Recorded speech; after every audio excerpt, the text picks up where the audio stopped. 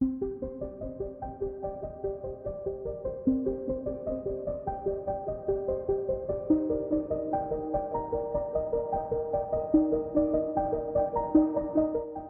individual leaves is a popular first project given by watercolor teachers. Once you know how to paint individual leaves, you can combine leaves for a more complex composition. You can print out both of the templates for this project at rachelarmington.com.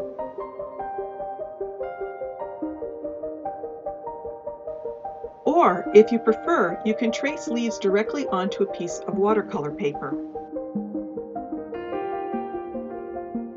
Even using templates, each painting will be unique to the person painting it. I originally wrote about this project several years ago for my childrensart.info website using inexpensive watercolor paper and a kid's watercolor set from a discount store. The project is kid-friendly and the leaves came out well.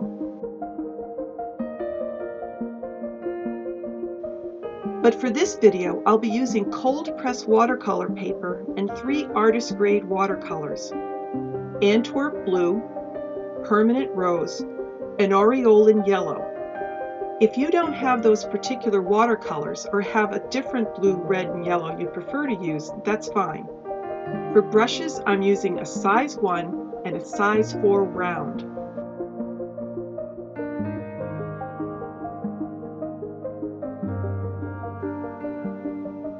A quick review on color mixing. Yellow plus red makes orange.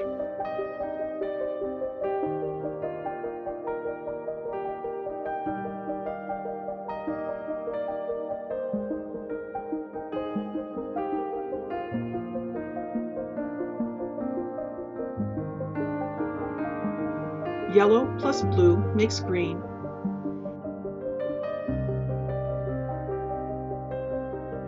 And although it won't be used much in this particular project, red and blue make purple.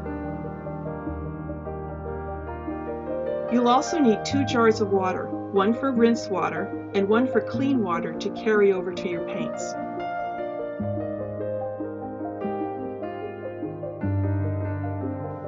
The first step is to paint water within the outlines of the leaves you drew. You want the paper within the lines to glisten. If at any point you put too much water down and begins to dome or starts to flow over the lines, dab the excess water with a dry brush or a clean towel.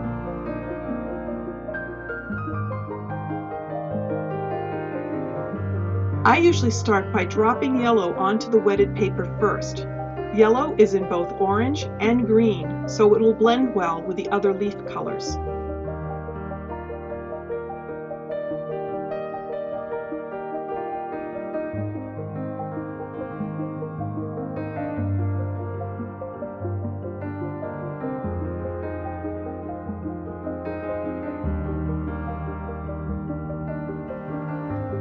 You can help the pigments run into each other by tipping the paper now and then.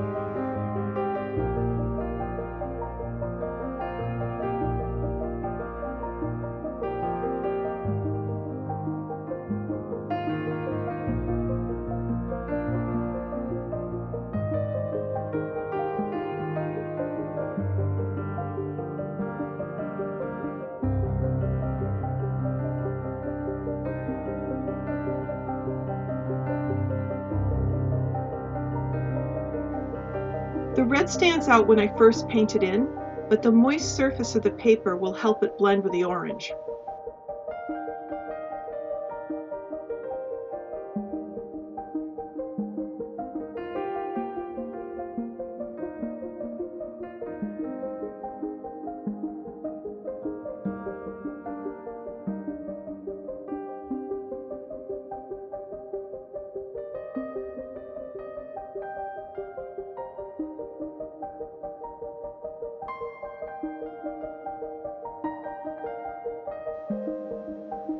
You can see that the paper is still moist. Because the paper is still moist, I can flick orange into the yellow and it will blend.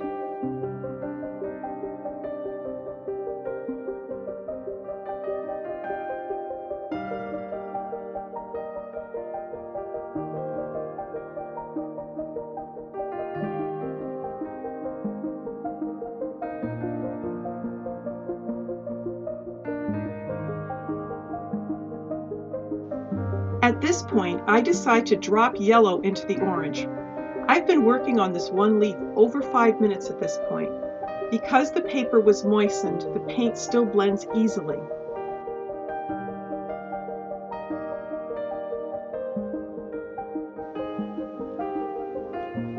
I want to add the leaf's veins while the surface is still wet. I turn my brush around and draw them in with a handle tip. I use firm pressure, but not so much pressure that it might rip the paper. The tip compresses the paper and darkens the line I've drawn.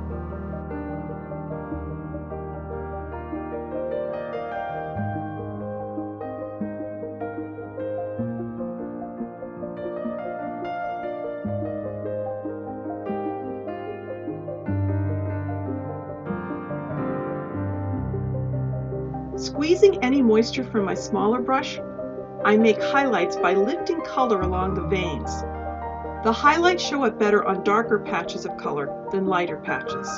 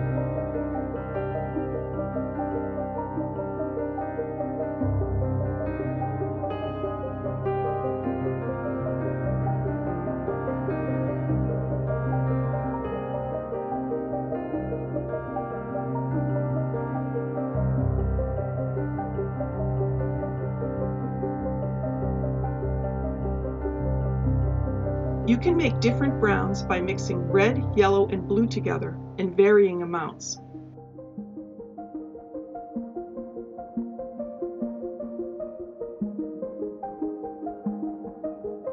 To keep your colors vibrant, try not to let red and green mix together.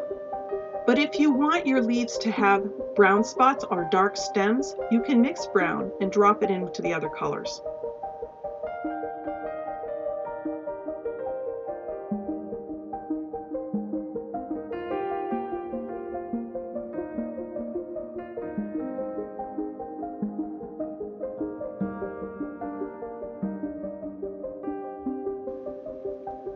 The red here is flooding too much, so I'm using a dry brush to lift up some of the liquid.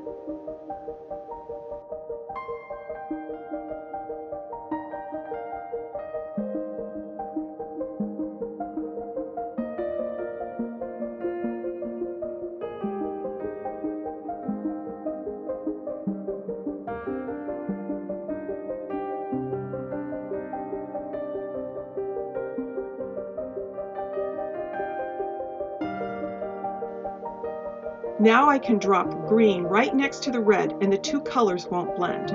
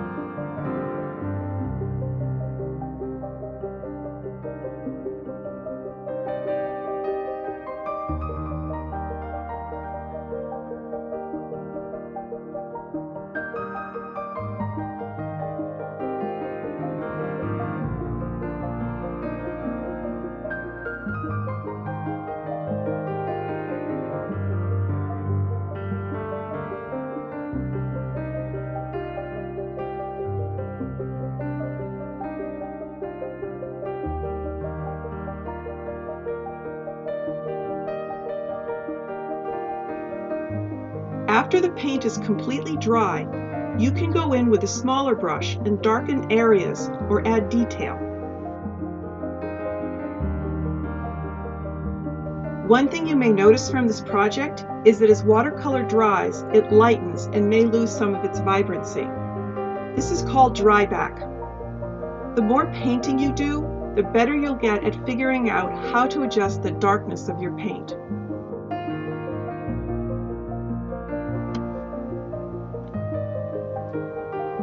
If you feel comfortable painting individual leaves, you may want to go on to the next project. If so, paint one leaf at a time. While one leaf dries, move on to another one that is far enough away that none of the edges touch the edges of the leaf that's drying.